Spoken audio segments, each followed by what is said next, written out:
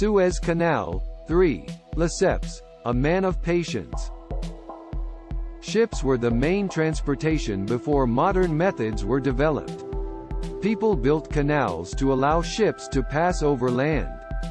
Inland canals connected rivers, while international canals connected seas.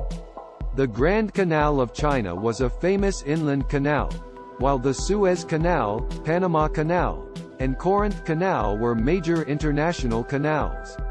Building canals was difficult because it required advanced engineering, a lot of money, and political support. Ferdinand de Lesseps, a former French diplomat, succeeded in building the Suez Canal by making an agreement with the ruler of Egypt.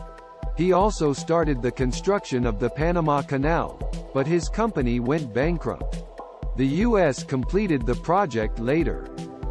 Lesseps was not an engineer or a businessman, but he was brave and made it possible for people to travel much shorter sea routes. Thanks for watching.